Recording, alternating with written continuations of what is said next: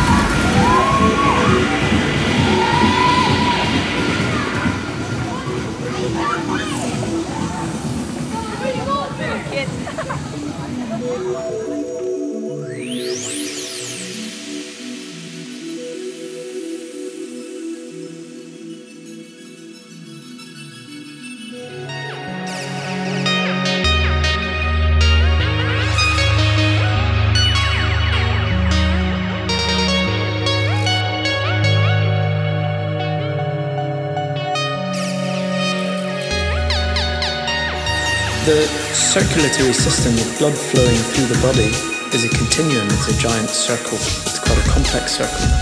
And you can start at the point at which blood comes back from the lungs. This is blood that's been filled full of oxygen that you take in with your breathing, and it returns to a chamber called the left atrium, which is a small, thin-walled chamber that is in fact responsible for controlling the heart rhythm and the heart rate.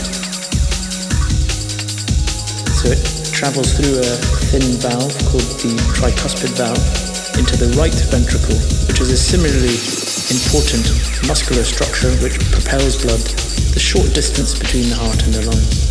And once the blood has gone through the lungs and got its oxygen and nutrients and has got rid of all the waste products that were given to it by the rest of the body, it will then return to the left atrium in the beginning of its journey again.